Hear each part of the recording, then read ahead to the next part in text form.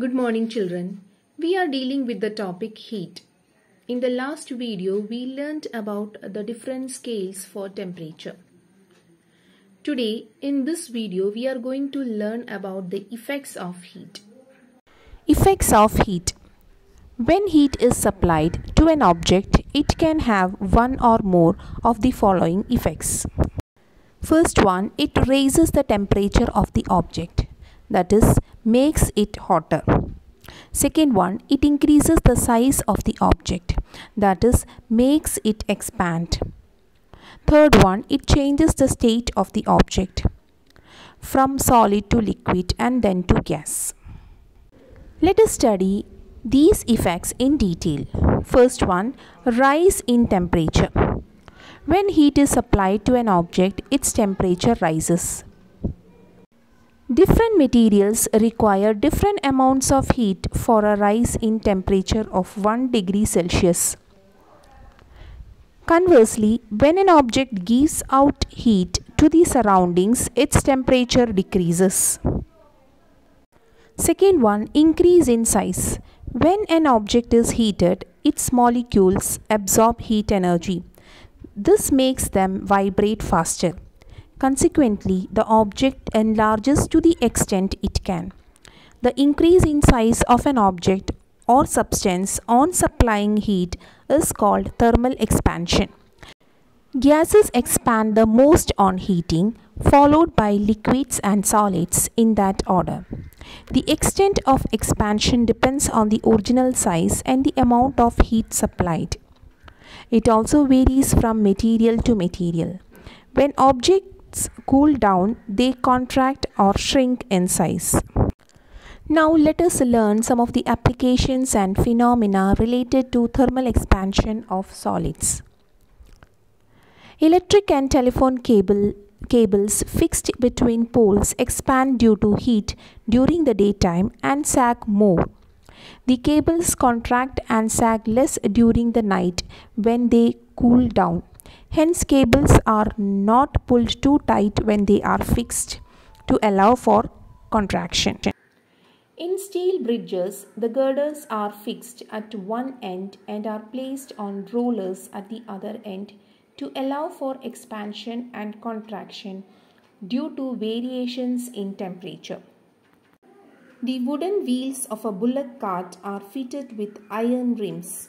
To ensure a tight fit, the tire is made slightly smaller in diameter than the wheel. The iron rim is first heated, due to which it expands. The heated rim is then fitted on the wheel. When the rim cools, it contracts and makes a tight fit on the wheel. A cement floor is not laid out in one piece because it would crack due to expansion in summer and contraction in winter. On the other hand, the floor is laid in small pieces with gaps in between to allow for the expansion during summer. A bimetallic strip is a pair of brass and iron strips fixed together tightly. As brass expands more than iron for the same application of heat, the bimetallic strip bends towards the iron side on heating and straightens on cooling. It is used in thermostats in appliances such as clothes irons, water heaters and toasters to keep the temperature at the required level.